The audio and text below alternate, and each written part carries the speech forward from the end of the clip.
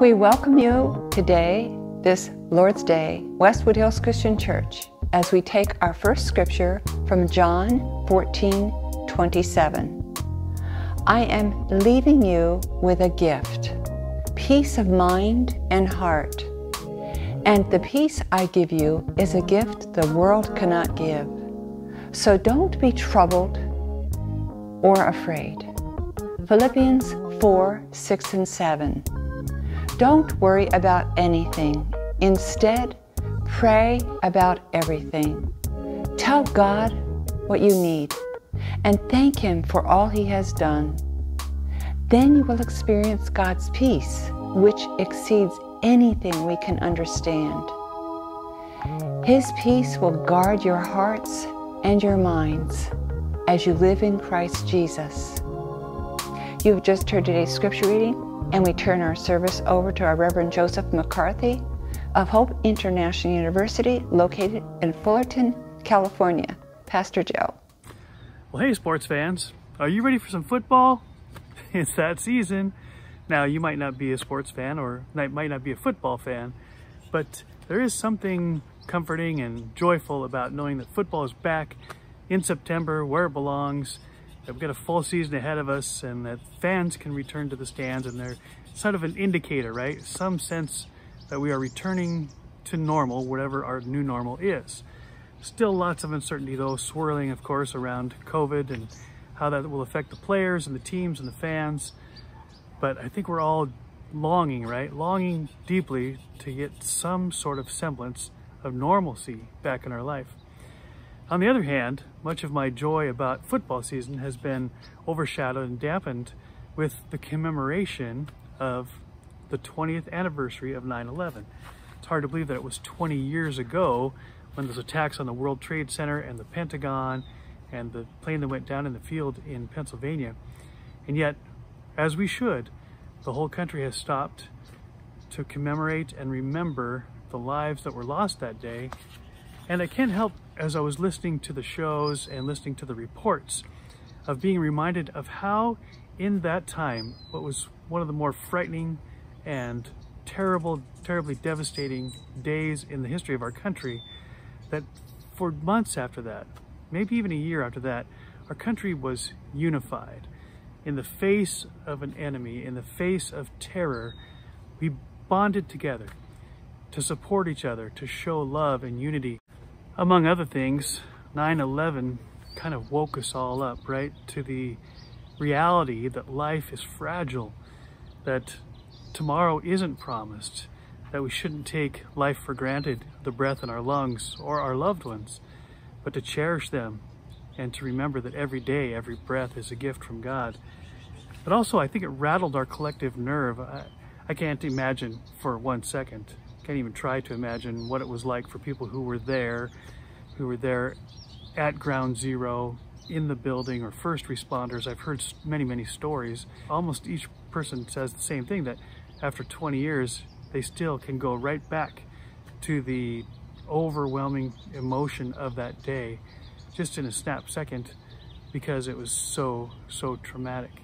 Whether it's something major like 9/11 or COVID-19, or it's just the combination of all the things that happen to us every day that cause us to worry and stress and be anxious, it's very easy, I can confess, it's very easy for me to lose a sense of peace in my heart and in my mind.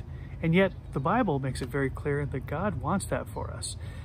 As we've talked about over the past several months, the fruits of the Spirit, evidence of the Spirit in us: love, joy, peace, the third one listed.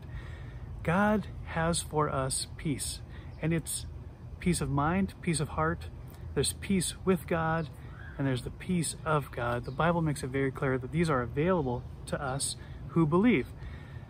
Peace with God. Now, you hear this a lot when people are on their deathbed and making their amends with God before they die, and you hear people say, "Did you make your peace with God?" or "I made my peace with God," which I think biblically that's not even the right way to say it, because I don't make peace with God. God makes peace with me, right? The peace that comes in my relationship with God, that gives me peace that I have salvation in Christ, it all comes from him. You know, it's amazing when Jesus, after his resurrection, he walks into the room with his disciples who were freaked out of their minds, thought that the one person that they could trust now is gone. What are they going to do? And probably they're being hunted down just like he was. What's he say to them? He says, peace be with you. My peace I give to you. Now, they didn't earn it. They didn't deserve it. It wasn't something that they made peace with God. God gives peace to us. So the peace with God, which we talk about, which is knowing that God has forgiven us of our sins and adopted us into his family and gives us the promise of eternal life, that is a gift. It's a gift from God. God makes peace with us, and we don't make peace with him. But what we want, and I think what we seek, what I seek in my daily life, is the peace that comes from God, right? The peace of God that passes understanding.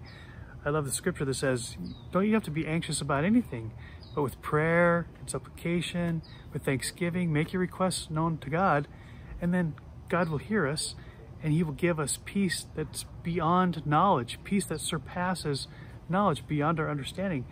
I don't know how often that has been super comforting to me, that to know that the God that I love, the God that I serve, he's got it under control. And because he does, I can be at rest. I can be at peace. I may not know what the future holds, but I do know who holds the future. I may not know how it's going to play out or when, but I do know that God has it under control. And there is a peace. The peace of God is available to me, that when I turn my thoughts, my mind, my prayers towards him, I can trust, 1, that he hears me, 2, that he loves me, 3, that his answers will be exactly what I need and when I need it. And that can bring peace to my heart, peace to my soul. I can't help but think of when Jesus was in the boat on the lake with his disciples, and a storm comes up, and it's got to be a doozy, because these were fishermen who had been through who knows how many storms in their lives, right? And they're like, where is Jesus? We might die in this storm. We might sink. And somebody finds Jesus asleep in the back of the boat or in the bottom of the boat, I don't know exactly where. And they like wake him up, say, Jesus, don't you care that we're going to die? Don't you care that we're in this major storm? Why are you sleeping? And Jesus is like, oh, so little faith, right? Do you know who you're with? And Jesus just speaks to the storm and he says, peace, be still. And this calms the sea, the winds stop immediately, and the disciples, of course, are amazed, even though they'd been with him quite a bit, and they're just shocked, like, who is this, that even the seas and the wind obey him? Well, this is, the Bible would say, the Prince of Peace.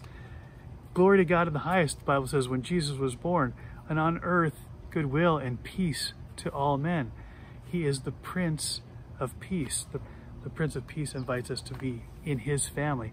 And you know, once you're adopted into the King's family, all the benefits of the King and his Son belong to you as well, which is peace. Peace for your heart, peace for your mind. First, the peace with God, which is where God has said, I forgive your sins and I cast them as far as the east from the west, to be remembered no more. I will not count them against you because my Son has paid for them.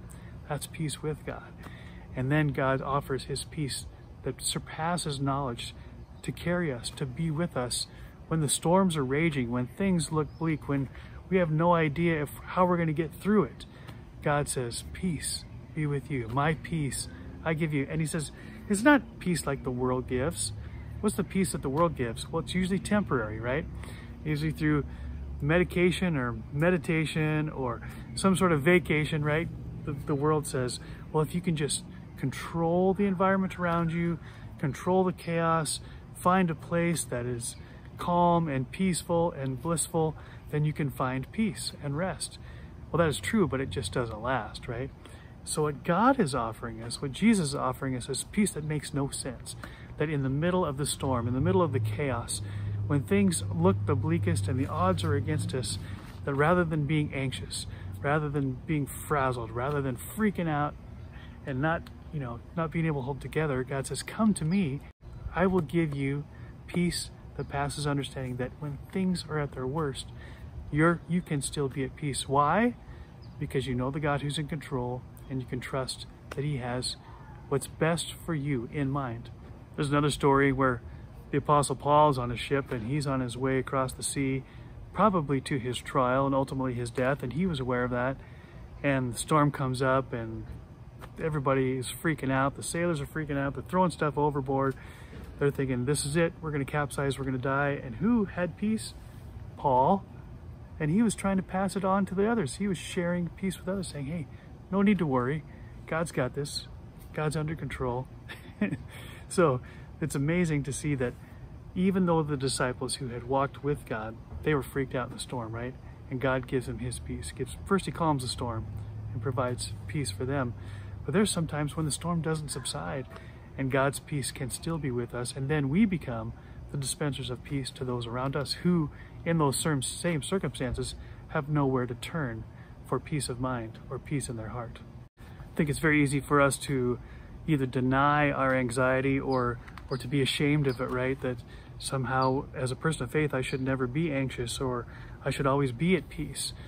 Well, we're humans, right? God knows that that's just not going to be the case, and that's why he calls us to trust on him and to receive his gift of peace. And in fact, I've heard some really good advice that when you get anxious, when you feel that your peace is gone, when your peace has been shattered in your life, that actually is a great sign. It's an indicator that now is the time to reach out to God, right? To embrace his peace, to ask for it, and to receive it into your life. So don't deny the fact that you're anxious. Don't deny the fact that there's conflict. Rather, let that be an indicator that now is when I need God more than ever. Now is when I need his peace, and he offers it freely. He offers it freely to you, and it's not peace as the world gives, right? It's peace that passes understanding. Even when Jesus appeared after his resurrection to Thomas, who said, I'm not going to believe unless I see his hands and feet myself, Jesus offered peace to Thomas as well. It's very comforting to know that we don't have to earn it, right? We don't have to somehow be worthy of God's peace, but he offers peace to us freely when we need it the most. There's a story of a king who summoned all the great artists from the realm for a contest. He wanted somebody to paint him the ultimate picture of peace. And so the artists went to work, and after all the submissions were given, it was sorted, and it came down to two paintings, two finalists.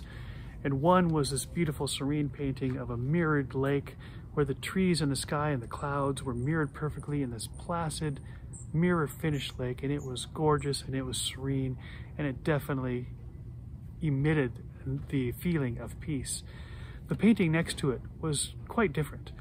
Craggy rock mountains, very harsh terrain, a tumultuous waterfall, storm clouds, and the people who were around were wondering, how did this become a finalist? I don't see peace there anywhere. And the king said, but look closer. And as they focused in on the picture, they realized that tucked in behind the waterfall, in the crag of a rock, where this dead tree stem was sticking out, there was a nest. And in the nest, a mother bird feeding her baby bird, completely at rest, oblivious to the harsh terrain and surroundings. And the king said, now that's what peace looks like. And that's the painting that won the contest. And I love that illustration because that's really the peace that God is offering us. That's the peace that Jesus is giving to his disciples. Not peace as the world gives, but in spite of the storms of life, in spite of all the craziness, the wind and the waves, figuratively, that bash against our hearts and our soul, that makes us anxious, that cause conflict, whether it's internal or external, with people or with circumstances, God says, my peace I give to you. Is there peace in your heart and in your mind today on a regular basis? If there's not, that's nothing to be ashamed of. It's just an indicator to go to the source of true peace, true and lasting peace. Isaiah even calls it a perfect peace, right? Peace that does not come from anything that we could conjure up or create, but peace that comes from God, who is our peace, from Jesus, who is the Prince of Peace. So what would that look like when times are anxious, when you're feeling conflicted, when you're in turmoil, that rather than get anxious, you were able to stop and go to the source of true peace and say, God, I need you now more than ever. I receive the gift of peace that you offer. Let your peace fill my heart and my mind and keep me from the anxious thoughts that buffet against my soul. How would that affect you, right? How would that affect your everyday life? How would it affect your relationships? How would it affect your mindset and the way you face the storms in life? Jesus is with you. Sometimes you think he's sleeping, but he's got it under control. So that when you are in a storm, it's not the wind or the waves you need to focus on, but on the Lord of the wind and the waves. The wind and the waves must obey him, right? And he says to them and to you, peace, be still. Allow the peace of God to fill your heart and to fill your mind to overflowing, so that you then can be a dispenser of peace in the most troubled times, to the most troubled people, in the most troubling circumstances. Evidence that the God of peace is alive and well in you. Please pray with me. Heavenly Father, thank you for calling me your child. Please guide us to create and seek peace in everything we do. Bless us, please, with your grace and your strength to help us to want to cultivate peace for everyone around us all. I love you, Master. I pray these things in Jesus' holy name. Amen and amen. Well, family, this concludes today's worship service. Enjoy this week in utter safety while walking in wisdom. Please join us again next Sunday. May God Almighty be with you. Take care.